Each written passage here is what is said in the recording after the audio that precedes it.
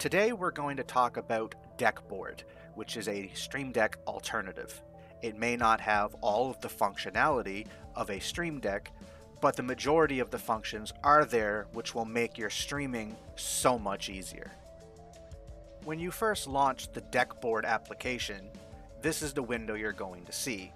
From here, there are a few things you need to do in order to connect it with either your OBS or your Streamlabs OBS using the WebSocket, the link for which I'll include in the description below. In this tutorial, we're going to be using Streamlabs OBS with Deckboard. In order to use WebSocket with Streamlabs OBS, we first must enable Developer Mode. In order to enable Developer Mode, right-click on the Streamlabs OBS application and then the Shortcut tab. You'll notice in the target line, I've added an additional syntax. I'll have this in the description below. This will enable Developer Mode the next time you launch Streamlabs OBS. Once you launch Streamlabs OBS with the attached prefix, you'll notice once you click on the cog in the bottom left-hand corner, you will see a new option called Developer. Now under Developer, you can create an API token to link with your Deckboard. Make sure you also have it enabled or it will not work. Once you have the WebSocket enabled in Streamlabs OBS, you can then open up your Deckboard. Click on the little cog, and then under the Settings tab, go to Streamlabs OBS and paste in the API code you copied from Streamlabs. Click on the Extensions tab, and you can see which extensions are installed and which ones you can download. There are not many available, but these are the three that I use anytime I've used Deckboard.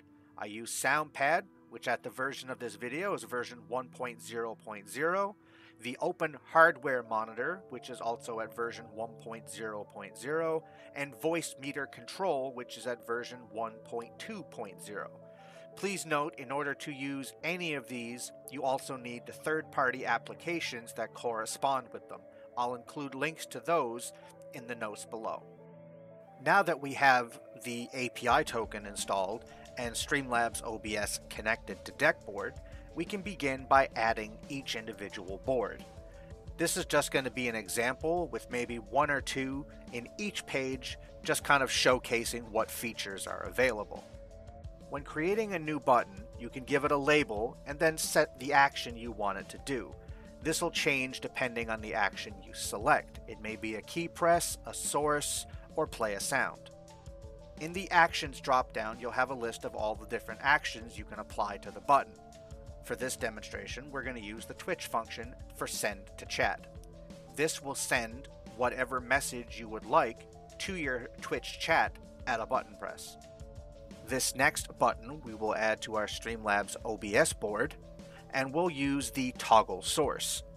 This will enable you to toggle a source in your stream on and off at a button press.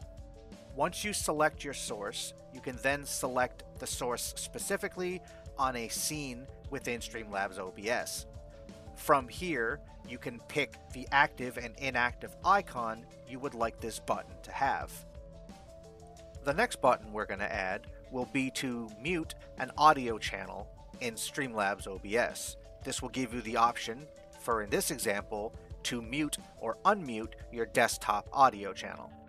This new button we'll place on a sounds board will let you play sounds from your PC. These sounds will then be heard on your stream. These next two button examples could be used to, for example, launch a website such as your Twitch dashboard at a button press, or launch a Windows application. From the time of this video, the Deckboard was only compatible with Android devices. Unfortunately, Apple users, you're left out on this one. Go to your Google Play Store and download Deckboard. There's also a Deckboard Pro, which removes some of the restrictions, like increasing the size of your grid so you can have more buttons per page. Once you launch the application, this is showing Pro mode, you'll get the option to look up the local IP address of the PC you're using Deckboard on. The easiest way to do it is to hit the scan button and then on your Deckboard app on the PC, click on the Wi-Fi symbol and then scan the QR code. Once you have the application open and connected, you'll see a screen resembling one of the boards you created in the Deckboard Windows application. From here, click on the button in the bottom right-hand corner and then click the cog to bring you into the settings. The options I'd recommend turning on are Show a Board Name and Hide Blank Buttons. You can swipe left or right to see the available boards you have created. Now when streaming, a button press can send your commands to your chat, play your audio, or even switch to other applications.